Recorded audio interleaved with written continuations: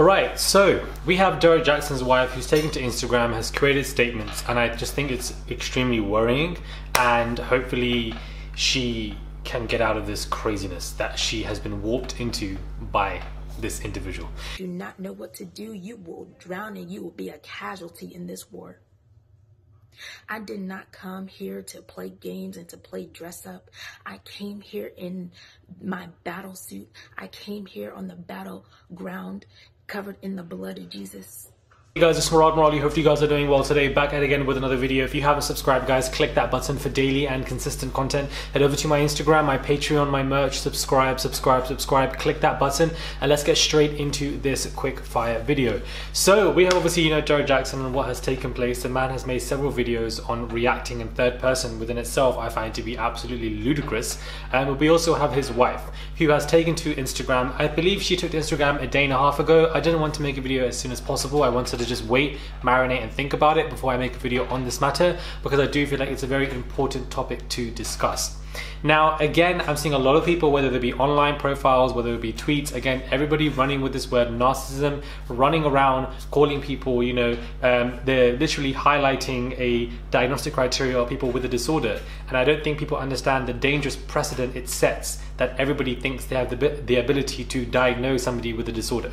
You are not a psychiatrist, you are not a clinical psychologist, you don't work in that field, nor do you have experience in that field, and you're running around using words and you're diagnosing people with disorders. It's no different to me saying, oh my God, this person has expressed that they're hearing a voice, she's so schizophrenic. That's exactly what she is. That's what she is. She's schizophrenic, XYZ, I'm running around using these terms. I find that to be ludicrous, number one. Number two, why don't you hear anybody else use any other disorder?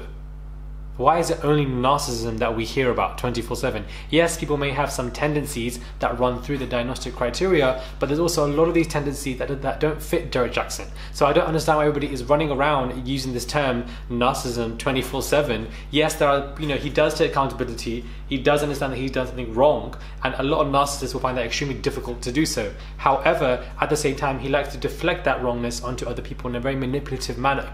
So I do feel like there could be other disorders or other, tendencies of disorders that he may fit into here and there, but I just feel like I'm not going to run around with my chest and say somebody is a narcissist, diagnosing somebody with a disorder. And I'm not a psychiatrist, I'm not a psychologist. I do have a degree in neuroscience when it comes to psychology and cognitive neuroscience. Yes, I have a bit of understanding, and I use that with pop culture, as you guys know, but I think it just sets a dangerous precedent, guys. Everybody online is using mental health diagnosis terms so loosely that it is almost as a disrespect to people who do have mental health issues. And somebody who works in the mental health world, I just had to open this video with that, because if I'm seeing a lot of online people, whether it be content creators or whether it be tweets or whether it be posts, whatever, I don't know, I'm just seeing it online everywhere, and it's like, bro, please just relax. The guy is very weird, but to diagnose somebody with a disorder, let's just chill.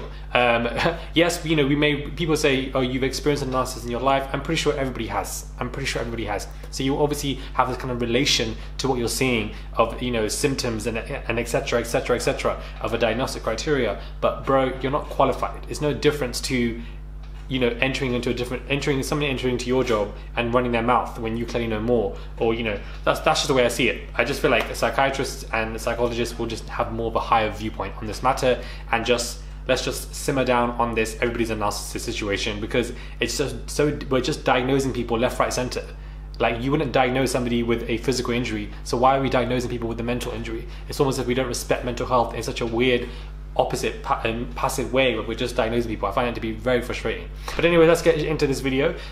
Sorry, a bit of a random message, but related to this. She's obviously taken to Instagram. She is using and has been completely manipulated by religion. I received the anointing of the warrior, and I spilled the blood of the enemy. You see a bonnet, I see the helmet of salvation. You see an army green shirt, I see the breastplate of righteousness. It's no stranger. Religion has been used by people to control other people for several times, and the way she's talking about that she is in a spiritual warfare, mentioning Jesus 24/7, that she's in a battle, that she's going through something to try and exonerate Derrick Jaxn from his cheating ways, I think is to be completely fraudulent and scary. However, I do feel like someone like Derrick Jaxn perhaps knew this of her before he met her. The belt of truth, the sandals of peace, the sword of the Spirit, which is the word of God, and the shield of faith. because he knew that he could use these manipulative ways to control her in such a way, so much so that he got her on the YouTube channel holding her hand as she looked a mess, and now is defending everything again, doing even more work. And at this point in time, I don't think she sees how deep-seated the, you know, control is. I would imagine this person has gone through some kind of trauma at a young age, whether it be, you know, several different types of abuse, because when you go through stuff in a childhood age, it sets a precedent for how you are in adulthood relationships, especially relationships.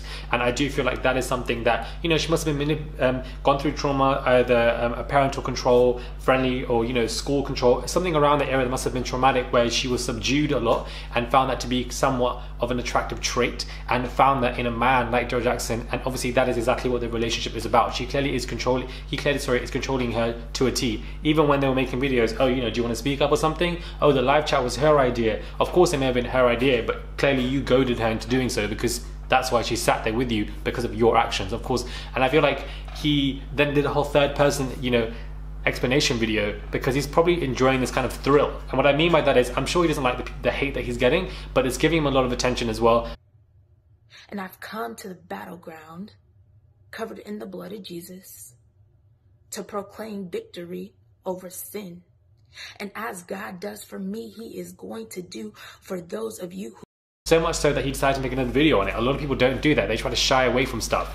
And the fact that she's out here defending him with so much anger, frustration for people, and using religion left, right and center, constantly mentioning God, mentioning Jesus, mentioning so much about religion. She's so warped into a reality that she doesn't even know. It's an alternate reality, it's an augmented reality, because of the fact that Joe Jackson has controlled her to such a level.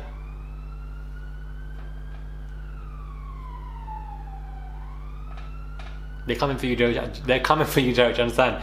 They are coming for you, because the type of control, guys, is very sad to watch. But I just feel like men or women, they see somebody in terms of how easy they are to control, and that person is easy to control based on their childhood experiences and the trauma, and it really carries through into relationships, especially if we don't seek therapy. It really does.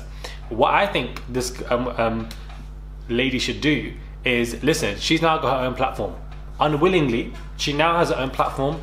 Make money from it, monetize your platform, make some kind of income, because when you have that coming quite steadily and quite strongly, you wouldn't even need this individual and this man, and you can go off buying somebody else. Because of right now, you're the one so warped into reality that you thought it would be okay to be sitting down looking like a mess with your guy and admit to the fact that he cheated on you multiple times, and you're there with your face front just taking it all. Like, there's layers and levels of embarrassment to this, but there's even more layers of understanding the fact that she doesn't even know how embarrassing this is, because she's so warped into pleasing him, being under him, being manipulated by him, being controlled by him. And I find it to be extremely scary. We see this common stuff in relationships here and there, we definitely do, but I just feel like she doesn't understand it, and it's linked to her childhood trauma, and it's just very worrying and troublesome. And I just don't know where she's gonna go from here, guys, and hopefully she can release herself from this relationship, but it takes a lot of strength, and it's several times before you're able to see some kind of light from this very dark tunnel. Let me know your thoughts are, guys, when it comes to this like 8-minute analysis. I wanted to make a longer video to discuss this. Let me know what your thoughts are. Subscribe to the channel, click that button, and I'll catch you guys soon for another video.